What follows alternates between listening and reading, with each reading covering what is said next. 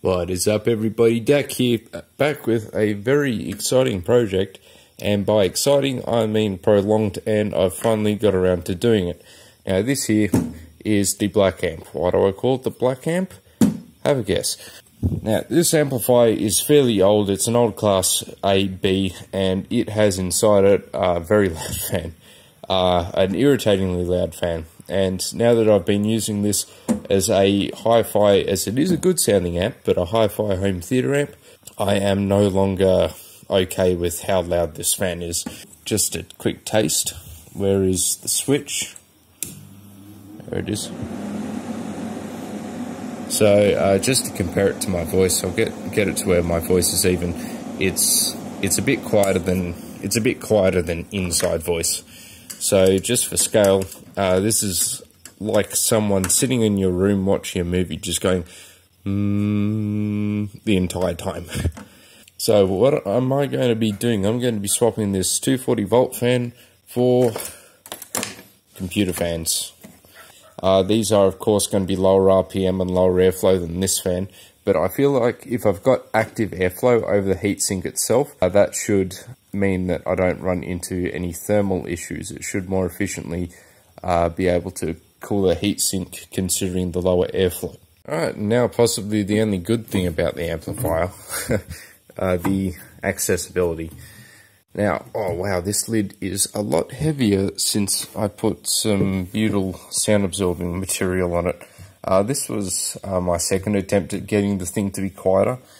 I was hoping that would be enough, and it did work reasonably well, but ultimately the biggest problem is the fan is facing out, so I can only reduce so much noise from inside it, whereas this is delivering the noise straight to outside. So I was reducing the noise echoing out the front, but not much about the back, which was just echoing off the wall. But the first thing I did, which greatly reduced the sound output, was this fan originally was an intake fan. I don't know why. I'm pretty sure it should have been an exhaust, but I have already swapped it around. But also I made up this shroud. What this was for was this fan was originally, I think the idea of the previous guy who modified it or installed it was to blow the air straight over the heatsink. But since it's intaking now, the air that intakes goes in every direction evenly, whereas air that blows out of a fan just goes in the one direction. So the idea of this was to bring in as much air as possible and focus it over the heatsink. But as for these new fans, as they are computer fans, they're 12 volt. And the issue with 12 volts is nothing in this amplifier is 12 volts. So how do I deal with that? Just a wall wart. 1 amp output. It's another ferrite transformer, so it's the same type as this, not a class D. It's heavy, it's old, risk of electric shock. So yeah, this thing is big, and I don't think it'll fit inside here in any configuration. Maybe in there, although I don't want to touch it due to the caps. So I'm going to be cutting this open. Now that this fan's out of the way, you can start to get a better idea of what's going on in here. This fan right here is going to be going right on top, probably in a push configuration. What kind of power does it take? 0.125 amp. Of course it doesn't say its power, but an eighth of 240 is 30. So apparently this is a 30 watt fan. 30 watt fan, Jesus. But something I might take advantage of is this already has 240 volt wires that come all the way that go to it. So I'm just going to desolder them and use them for the new power supply. And yeah, I'll be taking this power supply apart. But yeah, it's funny this amp still works. It's had many components replaced, so you can see the mismatched components in it. Right, and here's our freshly opened power supply. This is the remnants of the old case, but you can see it's quite a nice self-contained unit, which I was hoping for. You can see these two leads here are going to be easy to solder onto these two right here, heat shrink up, unlike these old protective sleeves, which one of them wasn't even over the connector. so that's going to be done better than it was in the past. And yeah, it's very simple. Also, something that I really like is all the 240 volt is contained. Once I put these 2 bits of heat shrink on it, all this is just on the secondary, so it's all 12 volt. Here we've got the four diodes which make up the bridge rectifier. We've got this thing here, which I believe is some sort of overcurrent protection. I think it's a fuse.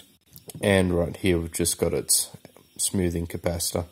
So yeah, quite a nice unit actually, and should be more than capable of driving 12 watts. Progress update. How I'm fixing this fan, the center fan, onto the heatsink, and also, actually I'll mention that later. How I'm fixing the center fan is, that's a new hole, and that's a new hole, 2 holes in the heatsink. I eyeballed them, and of course they lined up perfectly. Now, my strategy for this is I'm going to be using some of this tape just as an anti-vibration damping thing. So there's going to be one under each corner, and I'm just going to be zip tying this fan down. But this thing fits very nicely right there, and it's got a bit of a gap. So that's where it's going to be going, right behind here. I'm thinking of going with 2 fans, as these 2 fans fit as a package. They both fit right there, and I tested them all. They all work. They're not too loud, so that's good. And certainly all 3 of them together drawing 12 watts is going to be quieter than the 30 watts that the last fan drew by itself, so that should definitely be a plus. As for this mount, I had a had a brain about where to put this on the heatsink, whether to put it near the side, as there'd be possibly less airflow here, whereas some might come around here, or whether to put it close to the front, as these fans are going to be drawing air through these fins, or whether to pull it near the back so the intake isn't fighting the air coming out. But I decided just to put it right in the center, as this airflow can streamline in, and this one here can maybe buff it, but it should make its way around. And in case it does buff it, we've got 2 fans providing twice as much static pressure as 1 fan, which should bring air through regardless. Right, and here we have it. Here's our fan, which is mounted in the center quite well. It's got 4 vibrational pads, but it's only zip tied down at 2 points. Here we've got the fans. I managed to screw the fans together using a screw in this corner and that bottom corner, and then I screwed it into the back of the chassis just by doing the other 2 corners, so that there wouldn't be an interference between the tip of, where is it, that one and that one. Here's the transformer. The way I mounted it was, I've got some high strength double-sided foam tape, so I used that against it, as well as possibly, you can tell, or you can see, 2 heads of zip ties. Here's a life hack: if you thread a zip tie right through and around, you can use the head of the other one, of a second one, to lock it down, and then you can just snip it off, so that way you don't have any zip ties running across the outside. It uses 2 zip ties instead of 1, but it's quite a bit cleaner. So yeah, the transformer should be quite firmly attached. The polarity should be all correct. I braided the cables together. I'm yet to tidy them, but I decided not to before I test it, just in case it doesn't work. Right, now the first moment of truth. Now there's going to be a few moments of truth. The first one is this one, if it works. The second one is if the amplifier still works, and noise stuff. Where's the switch here? Alright, fingers crossed. Also, as I did drill out holes, I really hope there's no metal in places. I'm pretty sure this chassis is earthed. I'm pretty sure it is. It should be all good. Fingers crossed, feet off the floor. Oh,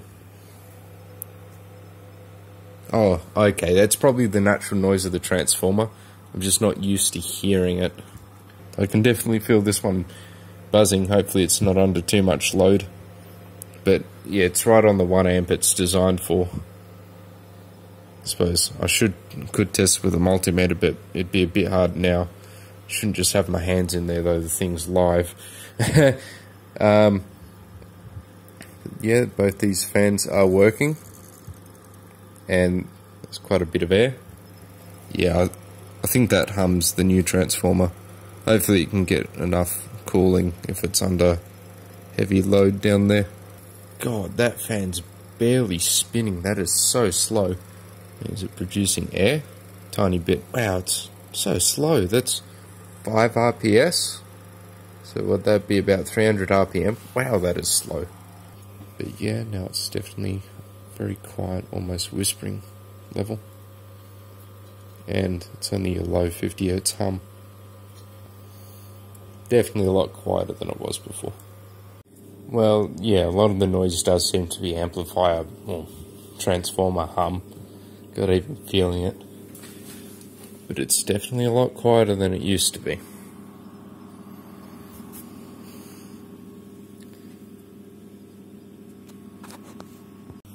There it is.